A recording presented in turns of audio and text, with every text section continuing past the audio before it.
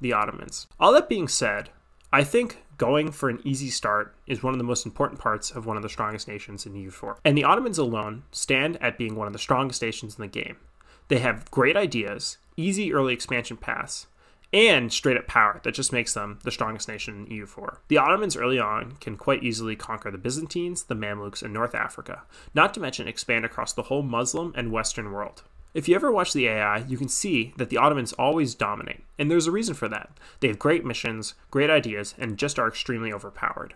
They are very forgiving for a player who makes mistakes, and while they do miss out on some colonial exploits, if you push hard enough into the colonizers such as expand into Spain or France, you can quite easily defeat them with a strong navy you build and later conquer their own colonies or build your own colonies to create a Turkish New World. Overall, considering how easily the Ottomans dominate their neighbors, it makes it the greatest potential for any nation in the game to easily conquer the world.